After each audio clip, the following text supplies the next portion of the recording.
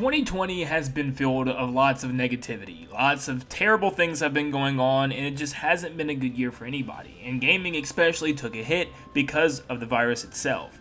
And thanks to that, we really didn't get too many big releases from any game company, and Nintendo included.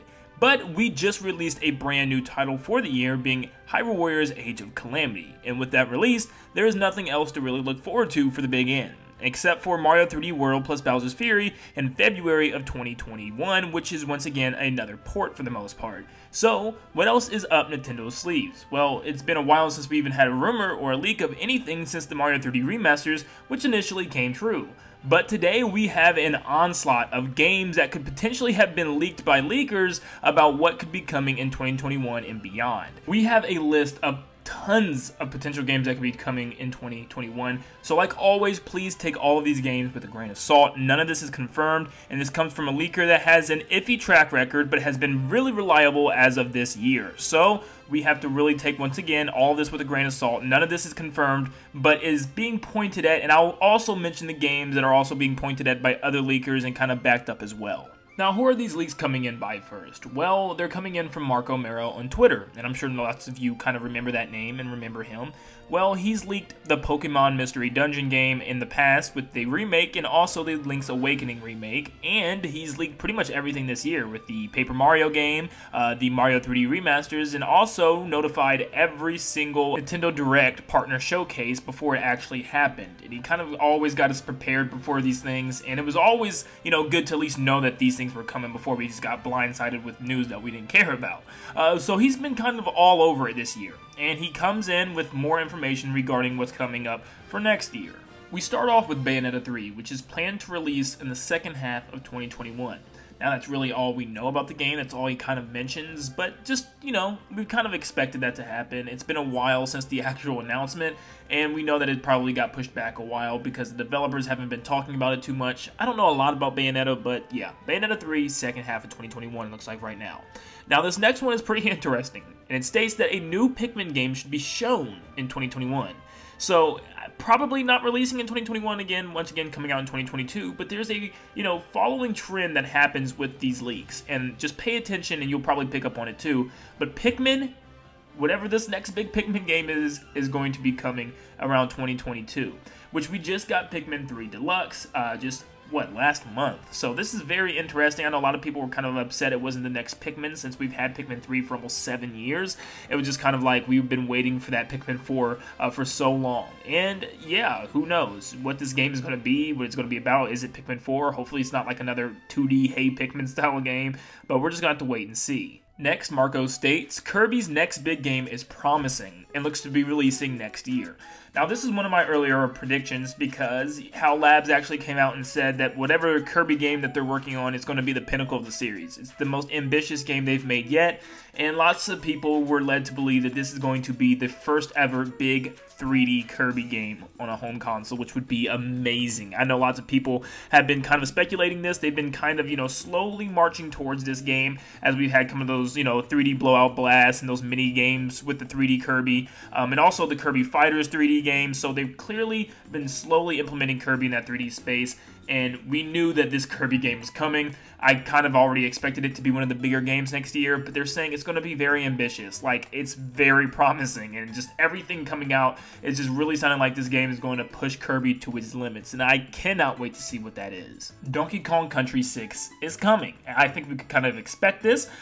We haven't had a game since Tropical Freeze. We obviously had the remake of Tropical Freeze, once again another hint, but with that said, it's time for another Donkey Kong Country game. I think they should bring back K. Rool. I think they should just, you know, make this, I don't even know how you make it better, because Tropical Freeze was one of my favorite games, I think, of all time, actually.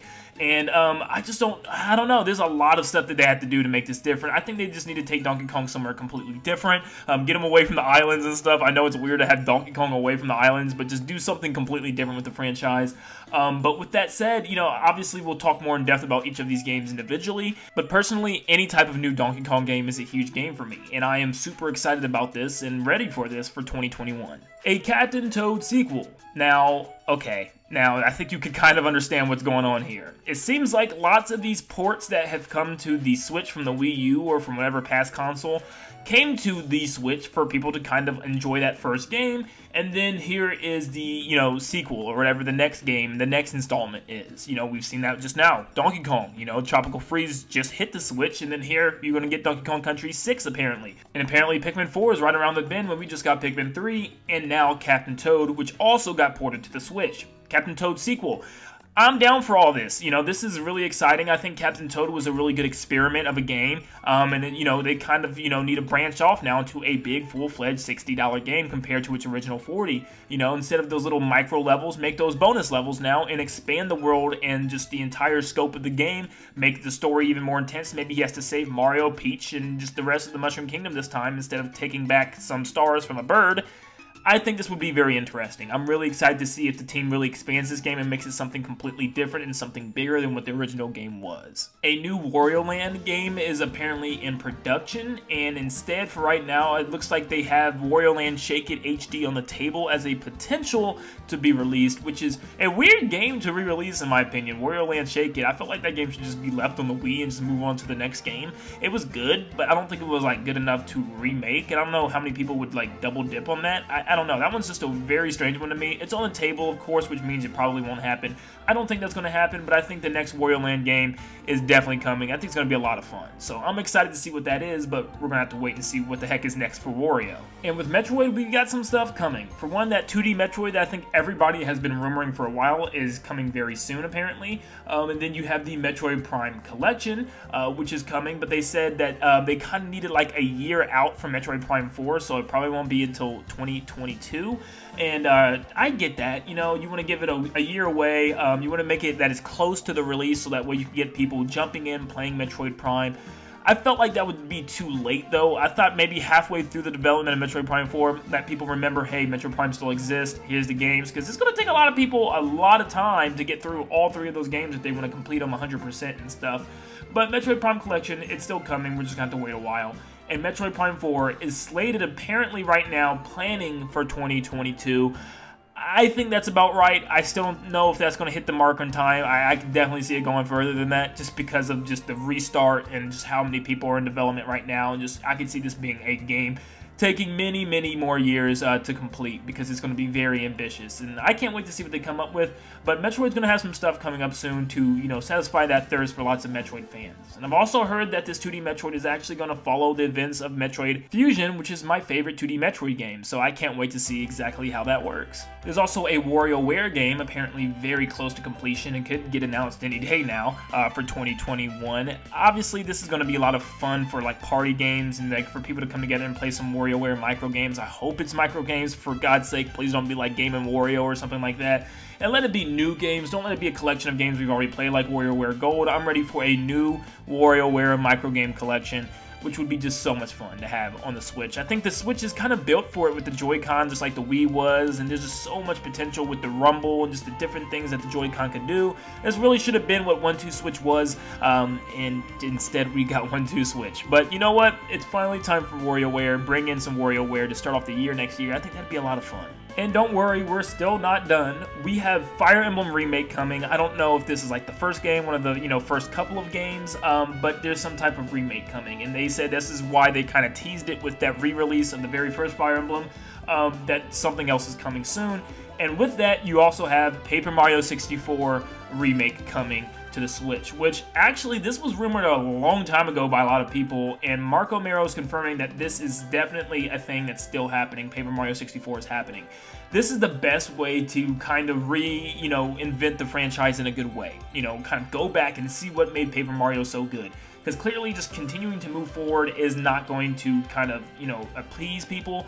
People are kind of upset still about the game, so I think you need to take a step back, take a couple steps back, go back to what made the game, you know, so good in the first place. And what's interesting about this is I've had a couple of comments actually, you know, asking me if I ever think Paper Mario 64 is going to happen, and I actually, you know, was talking about this on my last podcast. So I definitely think that would be amazing. And there's already been people out there, you know, remaking the game and putting it in their own engine. So I can't wait to see what Nintendo's spin on this is going to look like. So we obviously have the new Pokemon Snap next year, but apparently Pokemon presentation at the very beginning of next year. This was going to kind of start things off, and I know people are going to be upset again, because this is kind of what happened with this year. We never got that Nintendo Direct. Instead, it was like Pokemon, and then a, you know, partner Direct mini showcase, and then no regular Direct. But it looks like Pokemon presentation is going to happen. And yes, they are confirming that Gen 4 remakes is going to happen. I know lots of you guys have been waiting on that. You know, I'm not a huge Pokemon fan myself, so I know at the same time how important this is and just how big that people really wanted this, but it's happening. I've seen actually multiple sources come in and confirm this, and it just continues to, you know, get credibility. Even Kilios, another leaker on Twitter, has also brought this up and mentioned that it is coming.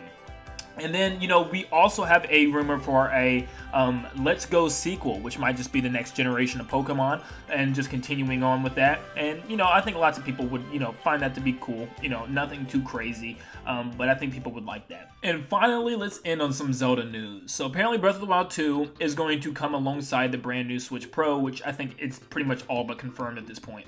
The Switch Pro is coming. I just don't know when. And obviously, Nintendo's been pushing stuff around and pushing stuff back, so that's why none of these release dates, like, it's hard to say when any of these games are actually going to come out. We're just going to have to wait and see because, you know, COVID and everything could push this back. But Breath of the Wild 2, according to Mark O'Maro, could approach in April. Now, he also states that this could very well be pushed back or already pushed back because of the virus.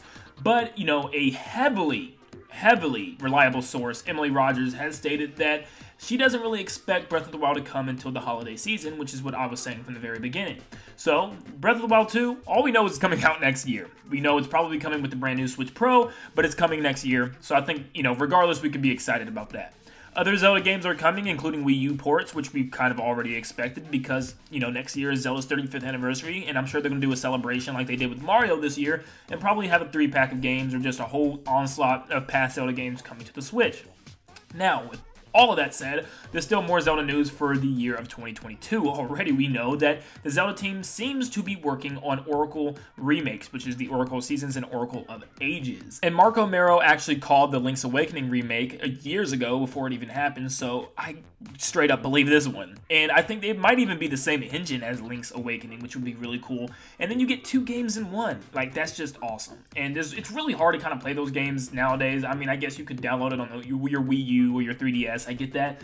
But I just think it'd be really cool, and it would definitely benefit from remakes because those are the only 2 Zelda games that I've never finished. And I think it'd be really cool just to have them again and just, you know, so I can go back and play them. But I'm super excited for Zelda, you know, in particularly because it's going to be a blowout of Zelda games next year, that's for sure. And that's really about it. There's a couple other, like, smaller titles, such as a possible Camelot game, which is going to be another Mario Sports title. And other stuff I'm sure is, you know, going to be announced. Like, no one really saw Age of Calamity pop up, but everybody else leaked everything else that came this year, including Paper Mario, Pikmin, and the Mario 3D remasters. So yeah, it looks like we're getting maybe our first look at what's to come in 2021, potentially, and our first outlook as to potential to how big the year is going to be. Between 2021 and 2022, it looks like Nintendo's really going to pick back up their pace and get going again with some big drops of some big titles. And I cannot wait to see if any of this or if all of this is going to be true. But what do you guys think? Is this too good to be true? Is this even worth trusting? Well, I think most of this is. Now, the dates may not match up with a lot of these and, you know, kind of the release window, but I do think these games are coming, and I can't wait to see, you know, how big these games are going to change up from either their originals, if they're sequels, or just big, you know, brand new games for the series, like the big brand new, apparently 3D Kirby game that we could get. But I'm super excited. All the links are down below if you guys want to check out these tweets yourself and read all the, you know, information regarding each game and stuff that Mark O'Maro has posted. But I'm very excited, and I can't wait to see what happens. And I'm sure we'll be getting some games announced soon. There was also some game listings dropped on GameStop's website recently, so, you know, clearly there's about to be some announcements, whether it's a Nintendo Direct or the more likely option, the Game Awards. So the Game Awards is probably going to show us something and get us excited for whatever's coming next year, and probably another Smash Ultimate character. But let me know in the comments down below what you guys think, and like always, I will see you on the next one. See you guys.